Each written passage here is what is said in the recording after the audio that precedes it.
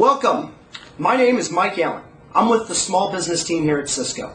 Thanks for taking the time to join us today.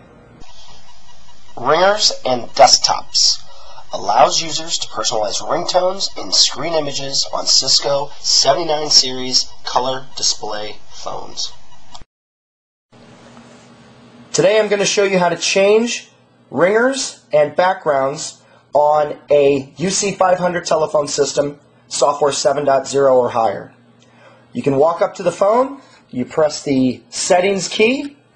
Once the settings key is pressed, zoom in on the display here, we're going to choose 1 for user preferences. We're going to choose 1 for rings.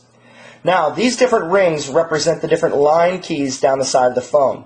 So, default ringer, 205, 202, and you can scroll down and so forth and actually see my buttons that are down the side. I'm going to go back up to the default ringer.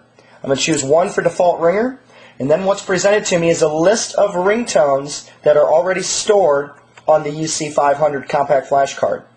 Now, I've actually got a couple more on my personal demo kit here. So you see I've got some things like the Kill Bill theme music, a Green Day song, the Office ringer from NBC. I've also got a couple other things. Now these are default that are stored. Are you there? And you can see we've got lots of different tones. So let's say I choose number 13 there. I'm going to say select, hit save. Now if someone calls my extension,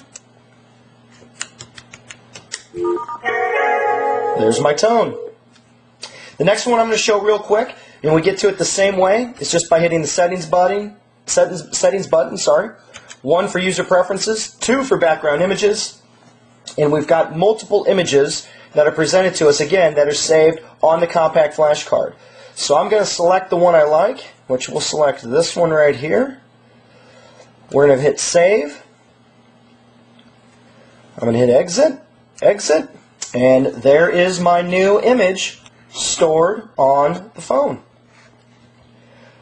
Hope you enjoyed this today. Obviously, this is a way to customize the system. There's lots of applications for this. You can put, if you decided to make your own ringtones or backgrounds, customizing your demos a little bit more, this would probably catch an eye to your potential end user customers. But until next time, good selling.